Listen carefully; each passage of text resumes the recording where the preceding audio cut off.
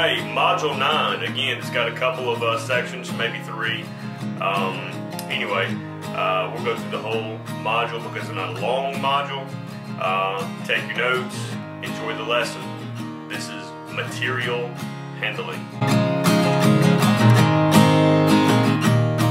Module 9, Intro to Materials Handling. Again, this has a couple of sections. We'll go through them here now, all in one video. Module 9, Section 1, Material Handling. Objective, describe the basic concept of material handling and common safety precautions. Describe the basic concepts of material handling and manual lifting. Identify common material handling safety precautions. Identify and describe how to tie knots commonly used in material handling. The performance tasks. Demonstrate safe manual lifting techniques. Demonstrate how to tie 2 of the following common knots: square, bowline, half hitch, and clove hitch. The first note is pre-task planning. Before attempting to lift any material, always assess the situation by doing the following. Make sure the load does not have protruding nails, wires, or sharp edges. That's important. Write it down. Proper lifting and lowering procedures. To reduce the risk of back injuries, use proper lifting techniques. Bend at your knees and get a good grip. This is a note. Lift with your legs. Keep your back straight and keep your head up. Another note. Before attempting to lower an overhead load, you should consider the following. Size up the load. Meaning, if it's too heavy to have been lifted by one person to its current location, then it's probably too heavy for one person to take it down. All right, and here is that lifting technique. You're going to bend at the knees, get a good grip, keep your back straight, lift with the legs. This will help prevent lower back injuries. Stack bag material by stepping back the layers and cross keying the bags at least every 10 bags high.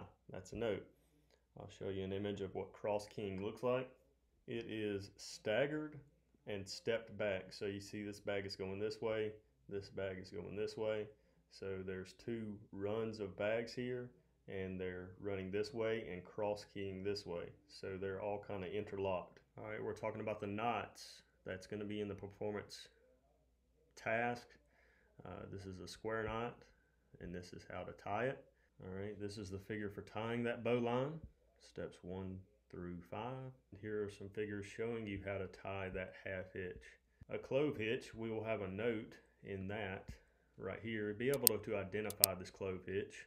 And the next clove hitch note would be a common technique for tying a clove hitch around a post or timber is to use 2 half hitches. Write that down. This is going through tying that. 1 half hitch, loop, 2nd half hitch, stack, and it's tight. That'll do for section 1. Let's continue on. Section 2, material handling equipment. Objectives: identify various types of material handling equipment and describe how they are used. Identify non-motorized material handling equipment and describe how they are used. Identify motorized material handling equipment and describe how they are used. Non-motorized material handling equipment can include material carts, hand trucks, cylinder carts, drum dollies, drum carts, roller skids, wheelbarrows, pipe mules, pipe transports, and pallet jacks. Material carts: use caution when moving a cart, as seen here, on an inclined or declined surface, and never load the cart past its labeled weight capacity. That's a note. Cylinder carts, another note. High pressure gas cylinders or bottles should be transported on cylinder carts. Here is a cylinder cart. Roller skids. Some roller skids are equipped with rotating table surface. Write that down. Here's a roller skid, and this has a rotating table surface. This would be how you lift it and transport the material. Motorized material handling equipment. Material handling equipment is powered by gasoline or electric motors. Operators must be trained, certified, and authorized to operate motorized material handling equipment. Motorized material handling equipment can include the power wheelbarrow, the concrete mule, the freight elevator, industrial forklift, and rough terrain forklift. Training and certification are needed for all of those. Remember that. goes into more detail with the concrete mule, the freight elevator, and the industrial forklift.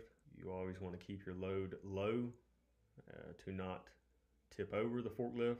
Workers must also stay clear of the fall zone. Consider the fall zone any area beneath the load into which the load can fall into.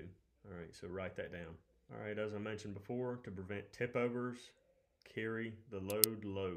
And coming up on the final two notes, we're talking about hand signals. The operator should be in contact with a support staff or some sort of help around the equipment outside of the fall zone. That is any area in which the suspended load could fall into. All right, when providing hand signals, make sure to keep eye contact with the operator. That's a note. All right, there's a variety of hand signals. You can go through these if you'd like. The most important to remember is dog everything, which means stop. Write that down. And that'll do it for Module 9, Section 2, and that will complete this module. You have your notes, you have your study guide. Go ahead and get prepared for that exam, and thank you so much.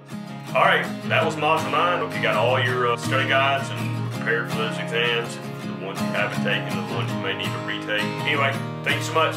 Later.